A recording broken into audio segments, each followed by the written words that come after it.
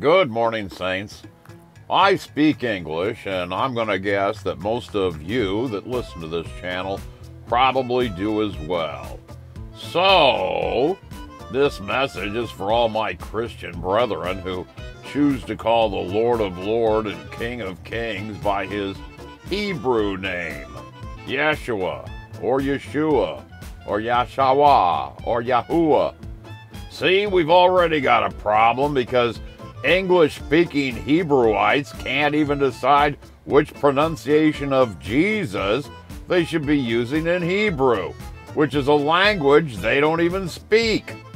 Christians pretending to be Jewish is one of those things that drives this old fisherman crazy. If I go to the bait shop and ask old Bob the bait guy to give me a bucket of Dolos and a new Scandalin, he's going to look at me like I'm some sort of crazy person because he doesn't understand and or speak the language I'm using. So why in the static breadth realm would anyone in America use Hebrew or Greek to try to communicate the word for our Lord and Savior? Is it to appear smarter and wiser than me?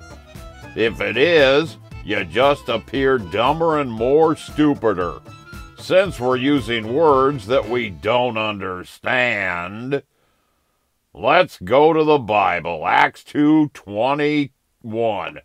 And it shall come to pass that whoever shall call on the name of the Lord shall be saved. Amen. Don't think God Almighty doesn't know who's calling out his name in any one of his languages. He created the languages, so stop speaking languages that you don't speak. You're embarrassing me, us, them, and you should be embarrassing yourself. You know who does use limited language to appear puffed up?